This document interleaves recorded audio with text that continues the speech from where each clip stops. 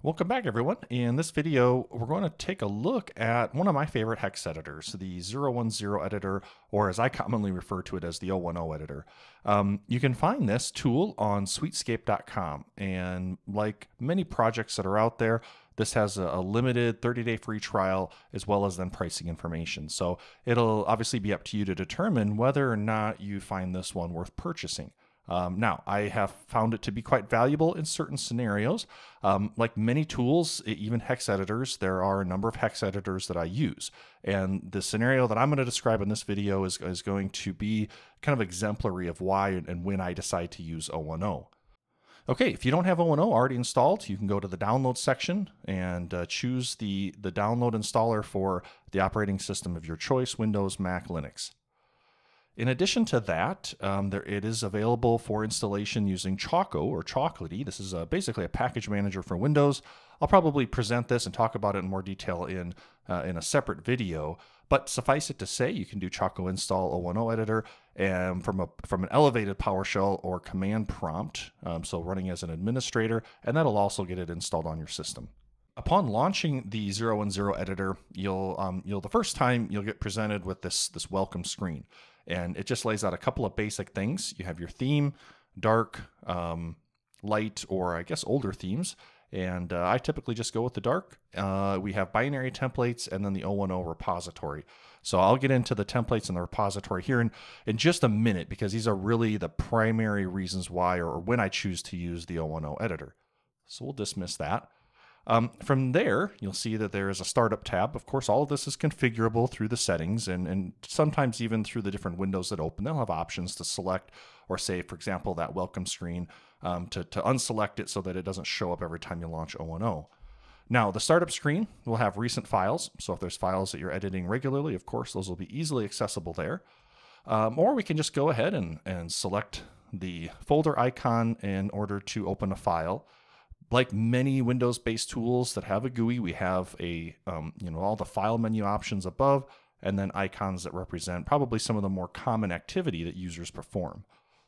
Okay, so here I'm going to pick an executable from a recent demo, and what's going to happen when I open that is, in this case, and oftentimes the case, if 010 has what's called a template, then it's going to prompt you and ask you if you want to install that. So PE files being a very common file format to look at in a hex editor, there is of course a template, exe.bt, that we can install and apply. Now, if you've watched any of the previous videos where I've used 010 editor, particularly around the PE files, and likely you've seen that in action. You've seen what the template can do. But I'm not going to assume that, and so what we'll do at this point, we can install the template, we can ignore it, we can ask later or help. So I'm just going to say ask later. We'll actually install it ourselves in just a moment. Now, if we don't apply the template at this point to this binary file format, then we have just a traditional hex editor view. We have the offset in hex. We have the actual byte values. The default is, and for many hex editors then, is 16 bytes per row. And then off to the right-hand side, we have the ASCII representation of that data. So, in the occasion where there might be ASCII content in the binary content that we're looking at. Okay, it has tabs, as again, you're probably accustomed to in a Windows environment with GUI-based applications, especially things that allow us to look at multiple files so we could continue to open files there. And then off to the right-hand side, we have the mini bar, or the thumbnail view, or it's referred to as a number of different things that just allow us to really quickly navigate up and down the content of the file, or whatever content we're actually looking at. Now, one feature that I don't really use all that often, but I think could be pretty handy, is the open process, because there is occasion where oftentimes I'm debugging something, piece of malware, or trying to reverse something, and I'm using a tool like Process Hacker in order to investigate memory. Well, if we go to File Open Process, then you can see very similar, and you'll have to excuse the text is a little crowded here just because I usually bump the font size up for these recordings, but we can see that we can choose processes, much like we could with Process Hacker 2, which is my go-to, and then look at the different allocations, the addresses, and we could select that. So let's just say we want to look at a read-write region of memory. For whatever reasons, this address was something that was interesting to us. So we could select that, we could open it, and now we get the content of that processes or that memory here inside of our hex editor. So now we could investigate that. Now, I don't know exactly what that allocation was being used for in this particular instance. So I don't really know. I'm not looking for anything in particular here. That's just to show that it is a pretty handy feature. Again, Process Hacker as one of the several process exploration tools that are out there has a very similar capability. So it's completely up to you. But if you're already doing some work in O&O, that might be something that you consider. Another area of kind of capability, and one that I admittedly I don't use too often, are the scripts. And you have a number of options here for the scripts. You can create a new one yourself. You can open an existing edit, run a script, and then we're going to skip down here. We have the script repository and view the installed scripts. So this idea of a repository, and you're going to see this with scripts and with templates, is that there's a collection of things available, almost like a store. All of these scripts that are available that you can view and then install if you want to use that script for your local analysis environment. Any scripts that you already have installed will be available in this section. So you can see for binary, I've actually already installed one. There'll be just a limited number, at least in my experience, a limited number of scripts that just come installed by default. But I installed this XOR selection. And what we can do is invoke any of these scripts by simply selecting them. So before we do that, if let's say we want to look at the script repository, this will pull up a little dialog. We can search and we can look essentially at the scripts by kind of broader categorization, right? So here's binary scripts like doing an XOR, bookmarks, checksum, clipboard, any major category that the script falls under. So that allows you to look through them if you just want to get an idea of what's out there. Again, if you have an idea already, you can just search. So for example, let's say I want to do something with XORing. Well, here's the XOR scripts that are available in the repository. And as I said, I've already installed the XOR selection. So you can see once I've selected that, we have options here to install or uninstall. Let's say I want to do the XOR selection hex. I haven't installed that one yet. Well, now I can install that. Down below, there's a table with available information, history information, and author information. So in this case, the XOR selection comes from a pretty well-known name in the security industry, Didier Stevens. And if you haven't run across his tools, odds are you've probably used them without realizing it, or I would encourage you to search his name right now because he has a lot of great resources out there and available for free.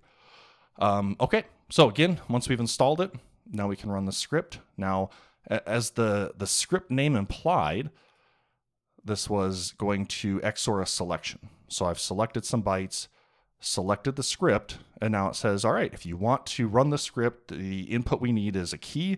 This can be 1 byte value. So let's just say Hex-89. I'm just picking something arbitrarily that's valid. You'll see the script prompts you or tells you, hey, you got to have a 0x. And then you go, okay. And now all of those bytes were XORed with that key. Any value XORed with 0 is that value. So all of those null bytes you can see are now Hex-89. And incidentally, you will find from time to time XOR encoded data, XOR encoded PE files, or I guess I should say XOR encrypted. And because there's so many null bytes in the PE file, if they just happen to use that technique, this can be an easy win.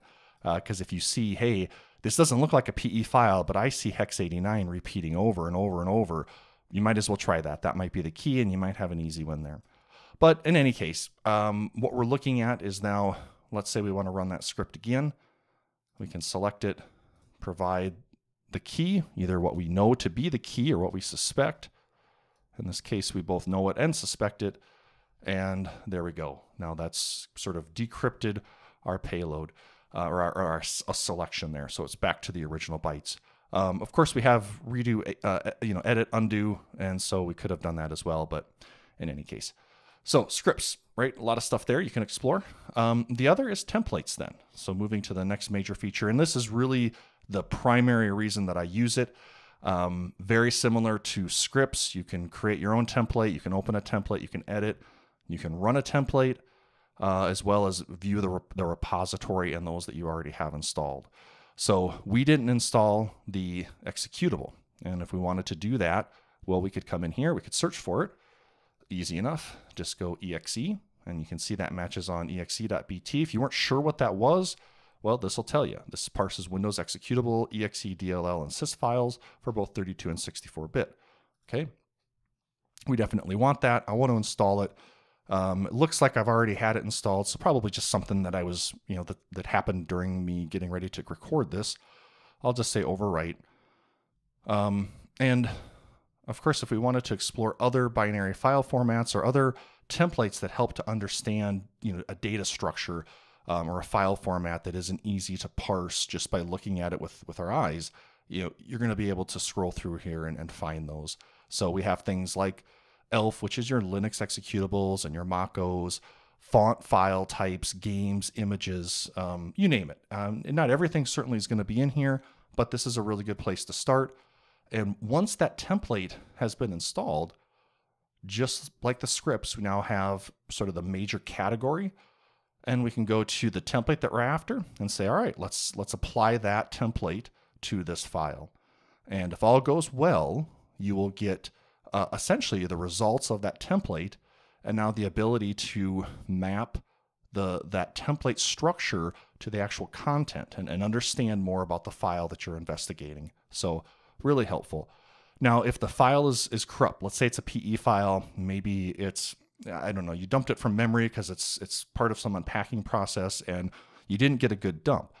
Well, you might find then that because there's some malformations in the data that the template doesn't apply correctly, in which case then you will usually get a prompt that just says that, hey, O&O editor was unable to apply the template effectively to the file format. And that's going to go for any templates that you use. If it doesn't map, cleanly in the way that the template was designed to parse that structure, then it's going to prompt you with a warning. That's not to say that some of the template didn't apply, right? I've had PE files where I still was able to parse maybe the majority of the header, or some of the DOS header and the image NT headers and some of these early in the file headers, but then something later on, maybe in the sections, got corrupt, and so there was some problems there, right? And so I was still able to use it for certain things, just not all of what I was after.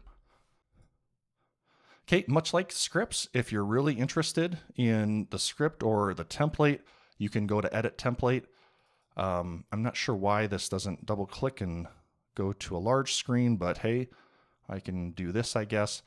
And what's nice about this is it really will tell you everything that has been defined in order to represent that template. So again, if I was really interested, you're really interested in understanding more about the PE file format, whatever file format, whatever template you're utilizing and investigating, this will give you a pretty good understanding, not only of how the template works, but then that structure that it's being applied to. So you can always open these up and take a look and try to understand what's going on there if what's being displayed to you in the editor isn't there. Of course, this allows you then to extend and make your own templates or modify a template that exists. Maybe it doesn't work quite right, or there's capabilities or features that you want to add to it. Okay, so wanted to keep this short. That's a brief introduction to O&O because I use this editor all the time. I wanted to have something a little bit more kind of baseline to say this is what it is, this is the main reasons I use it. And that way when you see it, either in previous videos or hopefully in the videos to follow, it makes more sense. If you have any questions or any other really cool use cases, please feel free to drop them in the comments. Otherwise, I'll see you all in the next video.